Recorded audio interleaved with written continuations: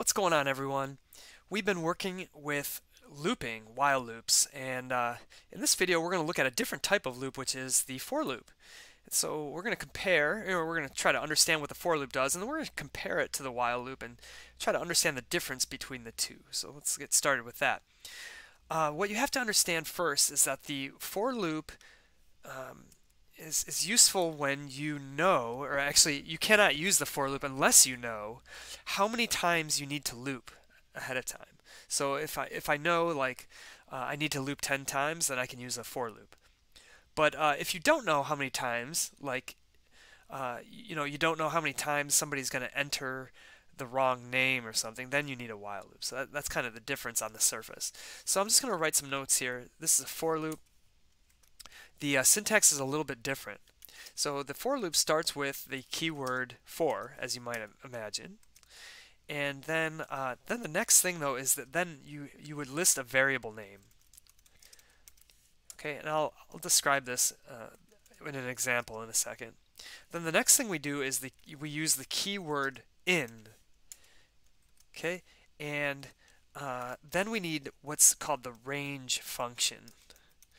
And all of this is a lot to remember, I think, maybe. But really, 2, 3, and 4 all go together.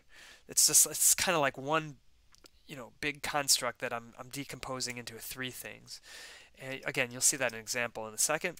Then we need a colon, and then just like with the while loop, the next line is indented, okay, and possibly other lines.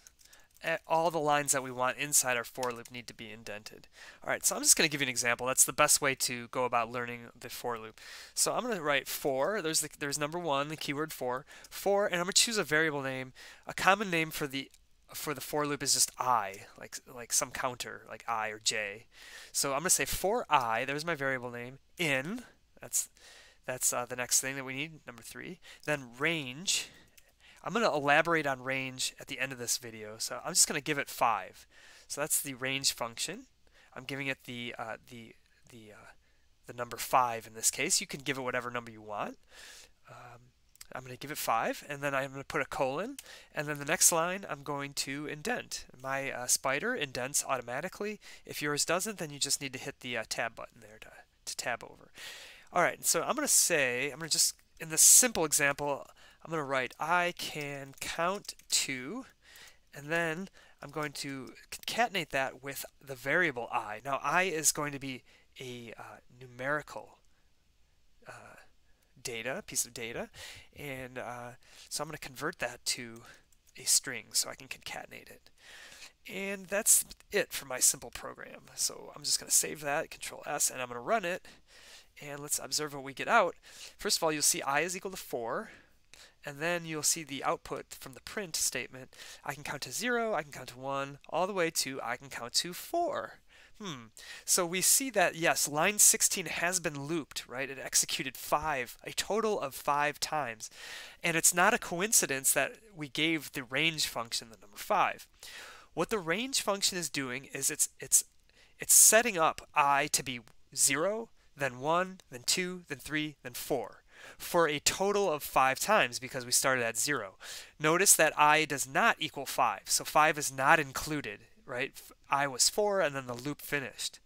So that number that we give it is not included, but it does loop a total of that number, right? Because we start at 0. So that's exactly what it's doing here. No big deal. I starts at 0 by default. I can count to 0. Then it comes back up to the loop, increments I by 1. I can count to 1. Then it goes back up, sets I to 2, I can count to 2. All the way up to 4, I can count to 4, and then the for loop finishes with I equal to 4, right?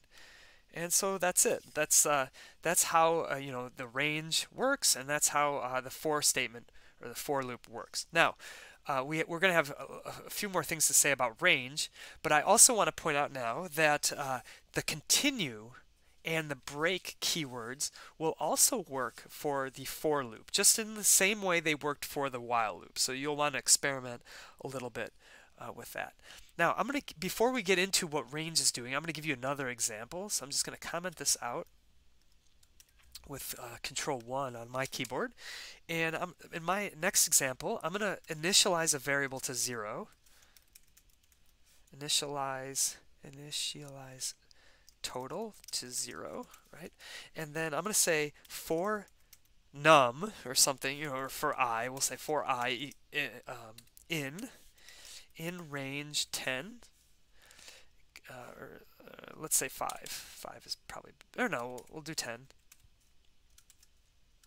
Colon, indent, and then I'm going to say total equals total plus I. And then at the end, like once it's done looping, I'm going to see what the value of total is. All right. Also, if you recall, and I hope you do, because this is something cool, or something that a programmer, a professional programmer would not write this. A professional programmer would instead write total plus equals I. This is like incrementing the total variable. So I'm gonna use that. I feel like it's my duty to tell you this, but I'm gonna keep the old way commented there, so you can use that one because it's more descriptive of what is actually happening. Anyway, so what this is going to do when we run it, it's going to set total equal to 0, and then it's going to set I equal to 0 by default. Then total will become the old total, 0, plus 0. So total is going to stay 0. Then it's going to loop up, set I equal to 1 by default, right? It increments by 1. Total equals the old total, which was 0, plus I, which is 1. So now total will become 1. Then it's going to come back up, and it's going to set I equal to 2. Then total will become the old total, which was 1, plus 2. So now total will become 3. And then it's going to come back up, and I is going to be equal to 3. Total will become the old total, 3, plus 3, 6. And I'll keep doing that until I is 9. And when I is 9, it'll take the current value of total and add 9 to it, and then make that the new total. And then it'll print total. And remember, I will not be 10. This number is not included in I. All right, so let's take a look at that. I'm going to just reset everything, reset our variables. You don't have to, but I just like to start fresh. And I'm going to save it, Control S, and run it. Oops. Save and run. All right, so we get a value of 45, and you'll see I is 9, right? And total is 45. All right, now we can get a better handle. If you didn't like my description of what is actually going on, we can get a better handle of what's inside the for loops, the for loop in this case, by printing the values of the variables inside the for loop. This is a good debugging trick. Like if your loop is just not working like you want it to work, you might want to take a look at the values of the variables as they update in the loop. So for example, I'm going to say print inside the loop the value of I is, and then I'm going to say string I. And then after total is updated, I'm going to print, still inside the loop though, I'm going to print the value of total is, and total is already, let's see, total is a number, so yeah, I got to convert that to a string to concatenate. All right, so now with those print statements inside the loop, we're going to see the values of I and total as this thing loops, and then at the end I'm going to say the final value, just so that it's unambiguous. The final value of total is like that. All right, perfect. Again, I'm going to reset everything just because I like starting fresh, and I'm going to save, Control S, and run it. Here we go. Whoa, I got a, oh, yep, got to put string here. I'm going to print the string. Whoops. All right, let's run it again. All right, so here we see the first iteration of the loop, I is equal to 0, and at the end of the loop, the value of total is 0. Then the second iteration of the loop, I is 1, and then the value of total is 1. And the third iteration of the loop, I is 2, and at the end of that iteration, the value of total is 3. And you see the fourth iteration, I is 3, the value of total is 6. And you should be able to, look at a piece of code like this and be able to kind of figure this out in your head, at least for simple codes like this, what is going on without having these print statements. But again, for a little bit more complex programs, these print statements help us debug. And you'll see that the final iteration right here, the value of I is 9, right? Not 10, 9. And then the value of total is 45. That's the final iteration, so then the final value of total is 45. Bam. All right. Now, let's clear that, and let's reset our variables. Yep. I'm going to comment out this. That was just a simple example. And I'm going to bring back this first example. If you remember, this first example was just prints I can count to 0, I can count to 1, I can count to 2, and so on. To 4, I can count to 4. I want to demonstrate now the idea that a while loop is universal. And anything we can do with a for loop, it turns out we can do with a while loop, but not vice versa. It's the while loop that's universal. A for loop, you need to know ahead of time how many times you are going to loop. But if we need a loop, it can always be accomplished with while. And so I'm going to do this. I'm going to write the same program, but with a while loop. So for example, I'm going to say I equals 0. So this is the initializing I to 0. And then I'm going to say while I is less than 5. Enter, and then indent. Print I can count to plus string I, right? And then we need to increment I. So I plus equals 1. And again, this is the same thing as I equals I plus 1. It's just that this is the cooler, sexier way of writing that. Now, my claim is that what I just wrote does the same thing as what I previously wrote. And just to demonstrate that, I am going to comment out the for loop, and I'm going to run this while loop that I just wrote. Here we go. There we have it. I can count to 0 and all the way to I can count to 4. So I'll presume you understand the while loop and the incrementing and so forth. And so this should not come as a surprise to you. But I think it's valuable to see it written as a while loop so you understand the for loop a little bit better, what for is doing and what range is doing. Okay, so those two loops do the exact same thing.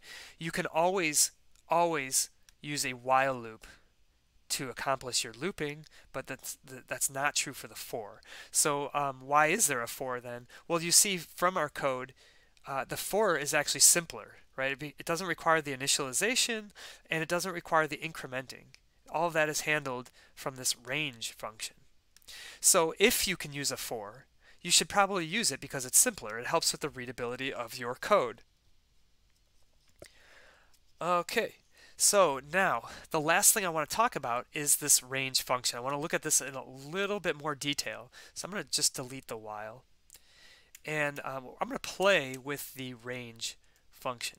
Now, if you type range, open parentheses, okay, yeah. So I guess it doesn't. It only gives you the stop condition. That's weird. But I think what we can do is we can put the start condition as well, and then the stop condition. So for example, maybe I didn't want I to start at 0. If you remember, 0 was the default. So maybe I want to start at 1. I can put 1, 5. I think that works. Let's try it. Yeah, awesome. So now you see when we run the code, I starts at 1 instead of 0. So 0 is the default start. And we just changed it. We gave it the start and then we gave it the stop. But remember, it never hits the stop. It goes up 2, but not including the stop. So 1, 2, 3, 4. So we can change this. Maybe we can start at -1 and go to 9. So if we're going to go from -1 to 9, we need -1 comma 10, right? And let's check that out. And there we go. I can count to -1. I can count to 0, all the way to and including. I can count to 9. Now, finally, you might say, well, what if I don't want to step by ones, right? Maybe I want to count by twos. So we can do that as well. We can start, let's say we can start at 2, and we can count to, let's say, 20. So if I want to go to 20, then I need to put a 21 here because remember that the stopping value is not considered. So I'm going to go from 2 to 21. I'm going to count by twos. So the incrementing thing is I can add that to the range function by giving it another comma and then putting 2 there. So this is saying start at 2, go up 2 but not including 21, and count by twos. So I'm going to save that, run it, and then here you go, 2, 4, 6, 8, and so on, all the way up to 20. I can play around with this. I can go to 100 and by threes, and I can start at 1, let's say, and we'll run that. And so here we've got 1, 4, 7, 10, 13, 16, 19. If you wanted the threes, then you'd actually want to start at 3. We'll run that. And we see that we're going 3, 6, 9, 12, 15, 18, 21, 24, 27, 30, and then we keep going all the way to 99, right? I is 99 when the program finishes. Alright, so I think that's all we need to really say about the for loop, right, and the range function. So that's it for this video. Thank you very much.